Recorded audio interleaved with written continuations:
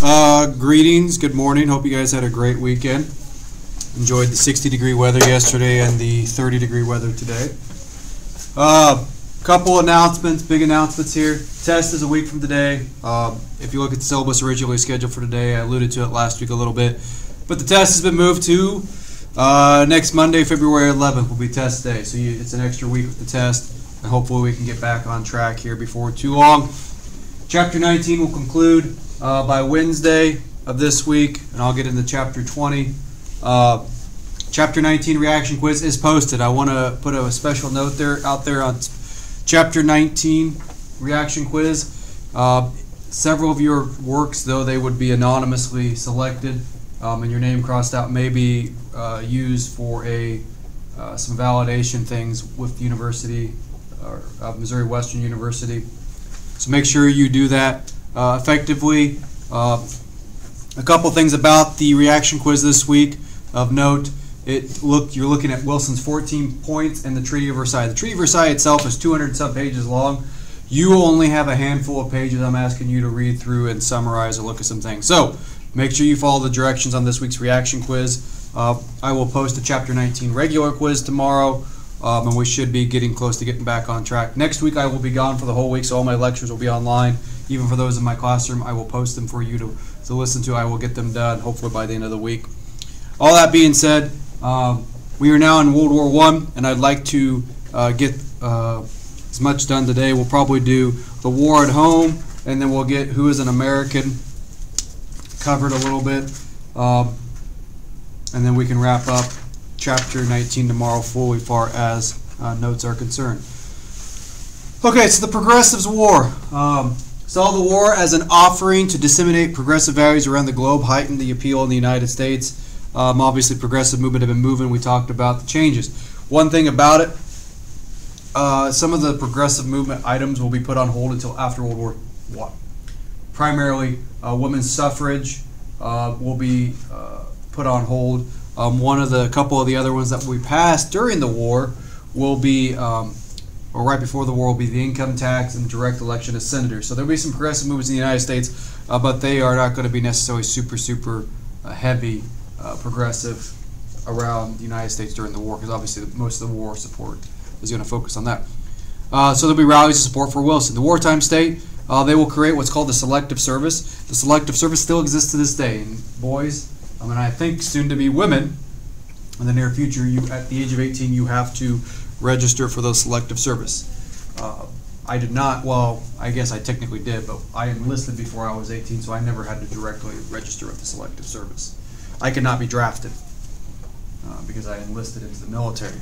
You guys, when you turn 18, or if you're already 18, you probably need to get registered with them, and then all that says in the case of a draft, you're registered for that. They'll create what's called the WIB board, or War Industries Board, basically just regulating consumer items that could be used for war items, war production. So it's basically centralizing all the war effort.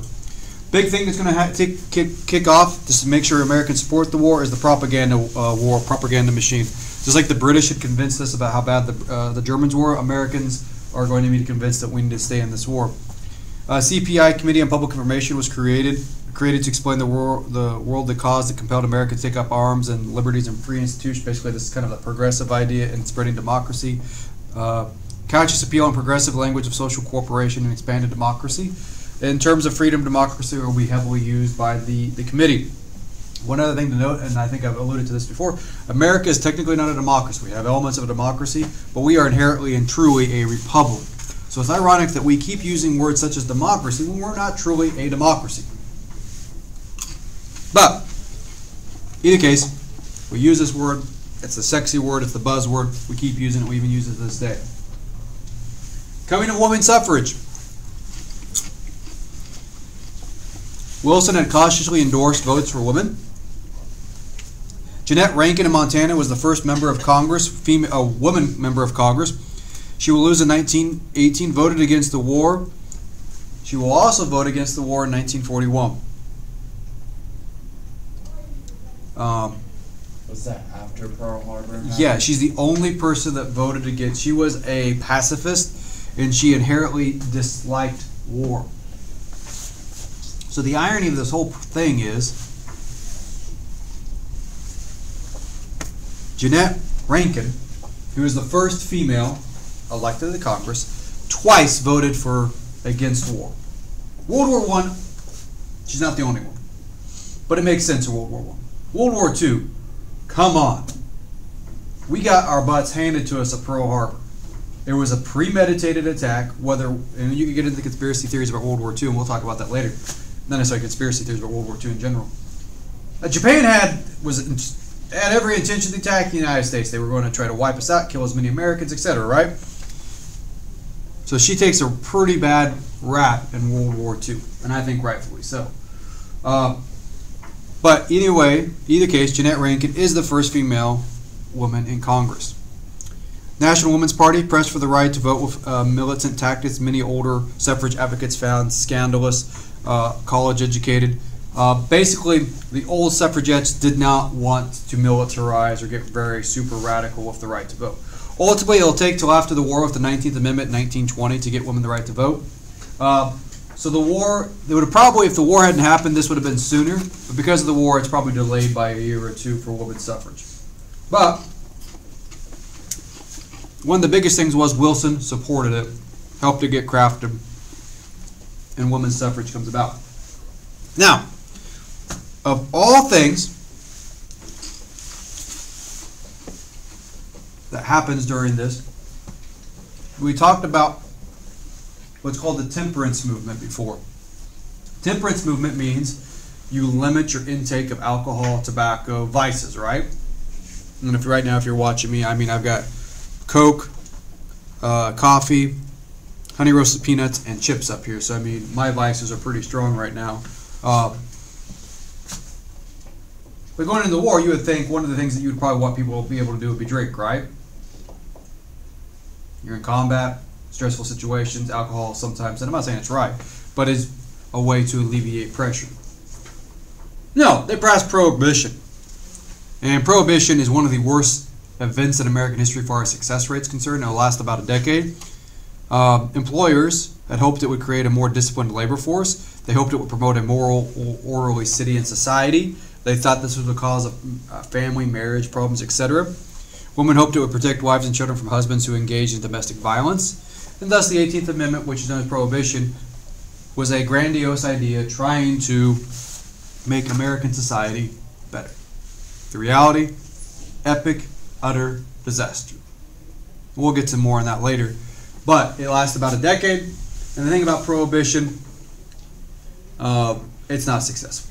You have the rise of the speakeasies. You have we had a speakeasy here in Rockport. You know, under Main Street, you've heard about the railroad car there under the library. If Rockport has it, you can imagine what the cities had, right? So these speakeasies were bars where they were secretly hid. Obviously, police officers even went there, and they were on the payrolls of these people because they wanted to drink. So Prohibition is a huge product of the progressive movement, but it is a disaster. War home number 3, liberty and wartime.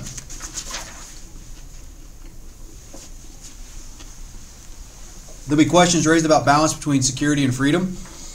The war inaugurated the most intense repression of civil liberties that the nation had ever known, at least since 1798. You had the Alien and Sedition Acts of 1798 under President Adams, who are considered some of the worst and most intrusive rights or reduction of rights ever, and they expired. Basically, they will be brought back in a different form. Government enacted laws basically to restrict freedom of speech for the first time since 1798. Basically, what we're doing is we're looking for spies. Of America's heavily German ancestry, there was concern there might be German spies. The Espionage Act of 1917 prohibited not only spying and interfering with the draft, but also false statements that might alter any military process or success. So essentially, if you speak out against the government, against the military, you can be arrested. Sedition Act made it a crime to basically speak or print materials intended to disrupt the form of government. If you advocated anything against the government, you could be arrested. Very, very loose wordage here, so you could say, well, the government sucks, and you could be arrested and put in jail. Eugene Debs, the socialist leader we talked about, who ran for president several times, was jailed, received 900,000 votes for president in 1920 while he was in jail. President Harding will release him in 1921 in the right move. So you can see there's a repression or recession of rights. This often goes hand in hand with massive events in American history. This is a pretty massive event. War at home, number 4, slide.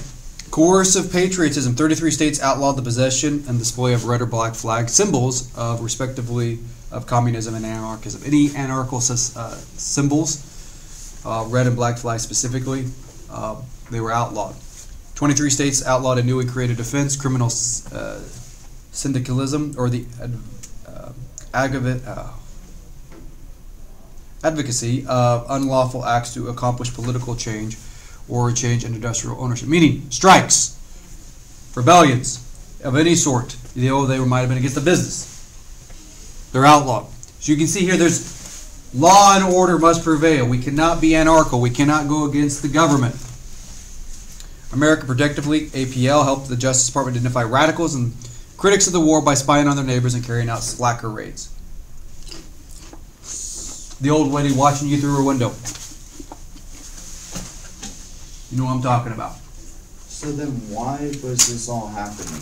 Like, did we have a major, like, immigration of another Couple things. basin? Couple things, and we haven't got quite to all of it yet. But I'll give you a little bit of headway what's going to happen. Let me finish this last part. Thousands of men will be stopped in the streets to show their draft cards, registration cards, etc.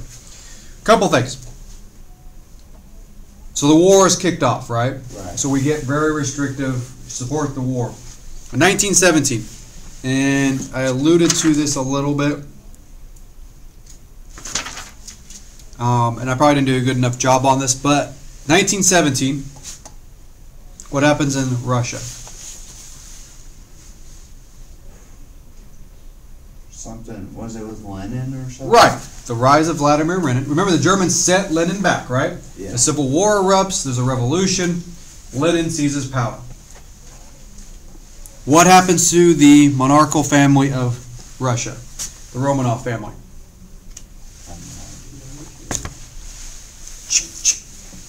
Boom, right? They're shot and killed. That's where the whole story of Anastasia, most likely, sorry ladies if you're watching, Anastasia probably died in the basement with the rest of the Romanov family. They're executed, right? They have family all across Europe because all the royal families are pretty much intermarried. That issue, that violence, the anarchical, is a fear. The person who killed Archduke Franz Ferdinand, the Austrian heir, he was Serbian, but what kind of group was he part of? Anarchical. He was an anarchist, right? So anarchist that started World War I. Right. Anarchy reigns in Russia. We fear it. We don't want it. And this also will carry over to the Red Scare that we'll get to post-war years. That's why we get really oppressive of rights, or basically clamped down during this period. We don't want it to come to the United States. And think about 1901, who had killed President McKinley? An anarchist. Or a guy that was kind of upset about the world. So you kind of see our perception, anarchy, chaos. We're willing to give up some of our rights to stop that.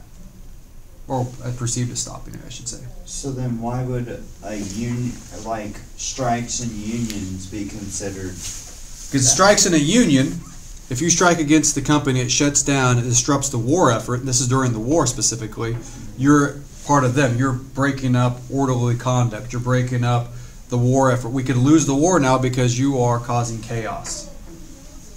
During time of war, they basically rank and file you, do what you're told. And if you violate that, you're part of the anarchist. Okay, hopefully that makes sense. That's a great question, Zach, there. Looking at why we repress rights during the war. Now, who is an American? This is a topic that comes up during the war in the 1920s. Obviously, at this point, we have one of the biggest problems in the country, and that is dealing with race. In 1911, the U.S. Immigration Commission listed no fewer than 45 immigrant races, range from Anglo-Saxon at the top all the way down to Hebrews, Northern Italians, and lowest of all, Southern Italians. Why, Southern Italians are considered lower than Northern Italians? I don't really remember. I think here it's because Southern Italians were described as violent, undisciplined, and capable of assimilation, meaning they're proud Italians, they don't want to change their ways. Hebrews is another word for what group of people? What's another name for Hebrews? You guys know it. Jews. Jews and Hebrews are the same. You're also going to have the rise of one of the crazier things in the history of the United States, the science of eugenics. If you don't know what eugenics is, that is basically genetic manipulation to create a superior race of beings. If it sounds familiar, Hitler practiced it. Oh, by the way, Hitler's not the only one that practiced it. And we just used it more colorfully, meaning, or more clean cut. Oh, you have a genetic disorder, we're going to make sure we try to limit the amount of basically crazy and mentally handicapped that are out there by either euthanasia, lobotomies, tying tubes, like stuff like that. We don't want, or we're going to build asylum asylums to keep crazies away from the rest of society. So the science of genetics actually becomes a big thing in the early teens, and we often forget about it. Honestly, the African American community will be hit by it because women would often go in for routine operations and their tubes would be tied. Now, Americanization came during this period, the heightened awareness of ethnic and racial differences, process of making immigrants into what it meant to be an American. Basically, uniformity across the board, we all should be the same. Which, that process actually, think about today, we may have a lot of immigrants in the United States, but we all say the pledge, we all go through the same routine, like we have our inherited backgrounds, but at the end of the day, most of us have been integrated pretty heavily. Now, who is an American too?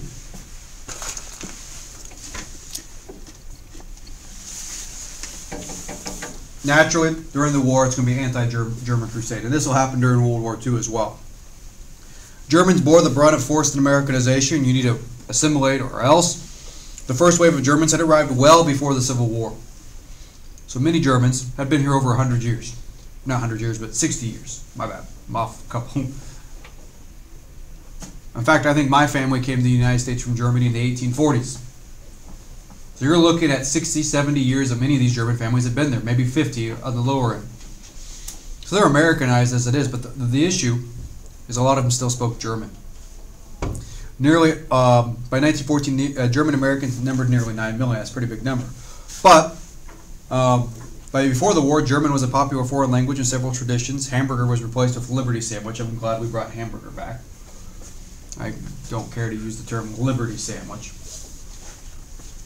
Even the church I grew up in spoke German up to the 30s. Really, World War II is when they stopped speaking German there. But why do you think German, like now you understand why German is not a prominent even foreign language today in the United States.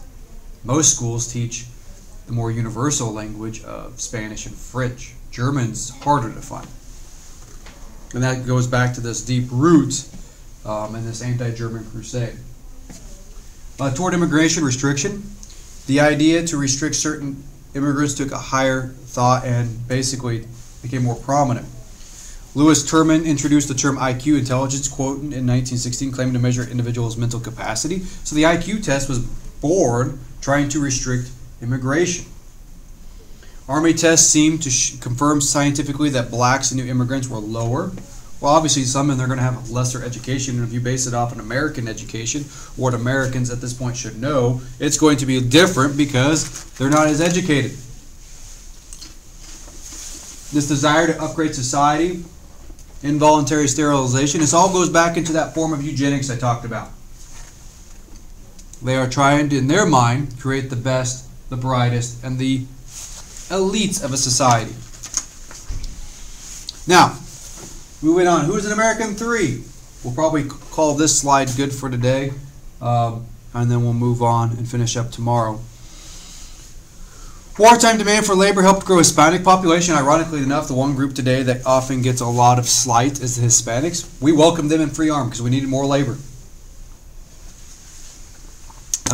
But the only group that will not see increase is still the Asians. We hate Asians at this point heavily, even probably more so than we do Germans. Mostly because, at least Germans, we can understand them, right? Anything Asian, Japanese, Chinese, language is pictograph, weird, speak funny, they all look the same. You know, we don't understand them. We don't want to know anymore. So it's a very racist viewpoint.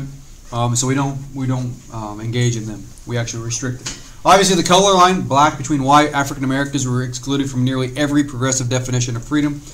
Disenfranchisement in the South, or the reduction of voting, will be a huge. Few could very actually be part of the American democratic process or republic in voting, running, because they're going to be restricted through Jim Crow laws.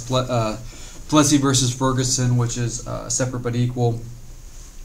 Barred from joining most unions and skilled employment, little access to industrial freedom.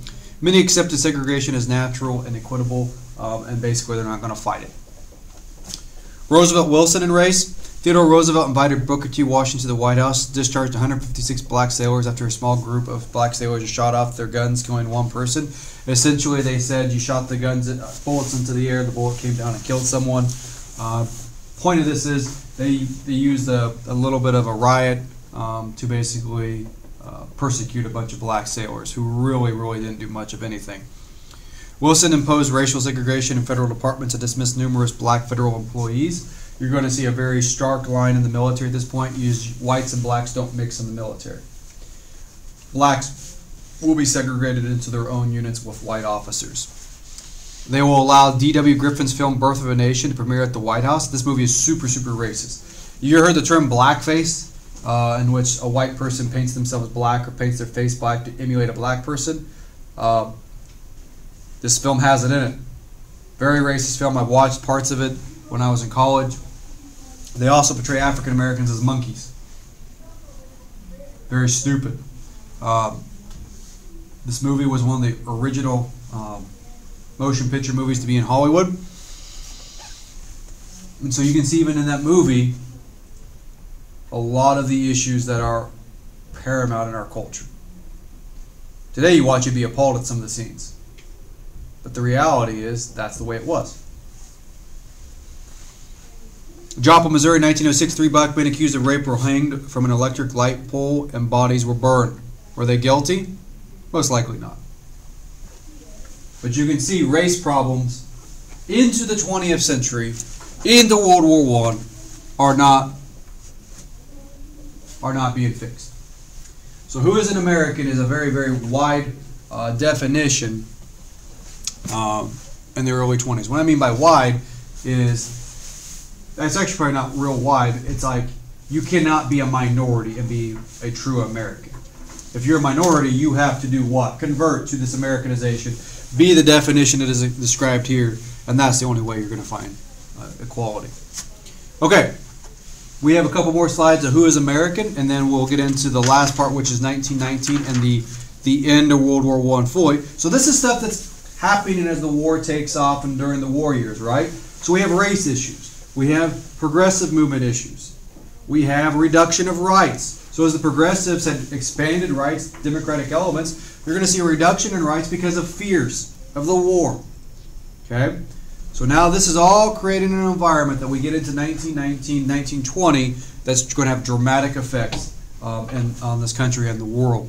So, as a reminder, this week, Chapter 19 reaction quiz is up, posted. Do not forget to do it. Be very thorough on it. You're reading the Treaty of Versailles and the 14 points, which we'll get to in 1919 with the effects of World War I. Chapter 19 quiz will be posted probably tomorrow or Wednesday. You can take that. And then we'll get into Chapter 20 throughout the rest of the week, Wednesday, Thursday, Friday. Hopefully I can wrap that up. Test, week from today, next Monday. The study guide is posted on the classroom. If you have questions, please ask me, but the study guide is pretty straightforward. I will also probably put a separate document with some of the multiple choice that will be on the test. All right? All right, have a great day, and make sure you're staying caught up.